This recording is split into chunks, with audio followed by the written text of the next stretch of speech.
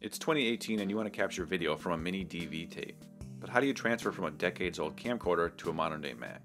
These old camcorders use Firewire for transfer, but today's computers usually don't have Firewire ports. My 2016 MacBook Pro only has Thunderbolt 3 ports. So what do? Turns out it's pretty simple. You'll just need several hundred adapters. If you're using a Firewire 400 cable, you'll need a 400 to 800 adapter.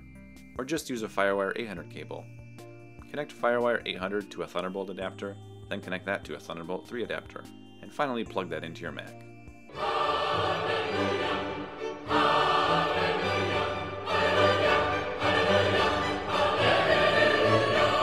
Now set your camcorder to VCR mode, open your video software, and go to the import or capture screen. Click import.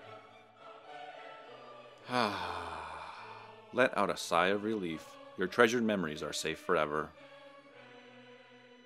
If you need more details, check the description.